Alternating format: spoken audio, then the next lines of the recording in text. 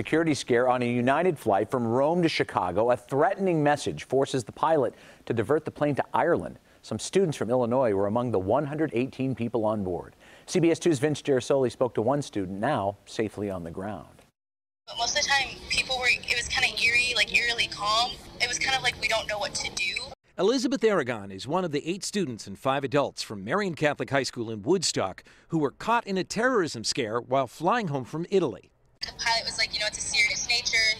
Person, please come forward. We won't have to turn the plane around. United Airlines Flight 971 was en route from Rome to Chicago, but after passing Ireland, the plane diverted back to Shannon after 2 questionable notes, one apparently threatening a bomb, were found in the 767-300's bathrooms.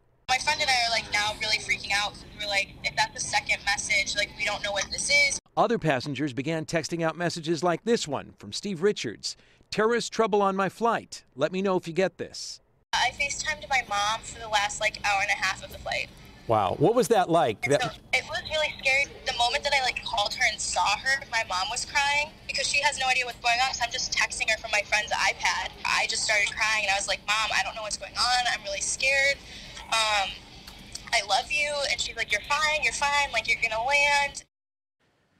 Imagine being on either end of that telephone conversation. Very difficult. Now, according to Elizabeth, a flight attendant told her at least one of the notes was written in a Sharpie on a mirror inside the bathroom. Upon deplaning in Ireland, all passengers and their baggage were rescreened and handwriting samples were taken. Passengers are spending the night in Ireland and then flying back to Chicago tomorrow.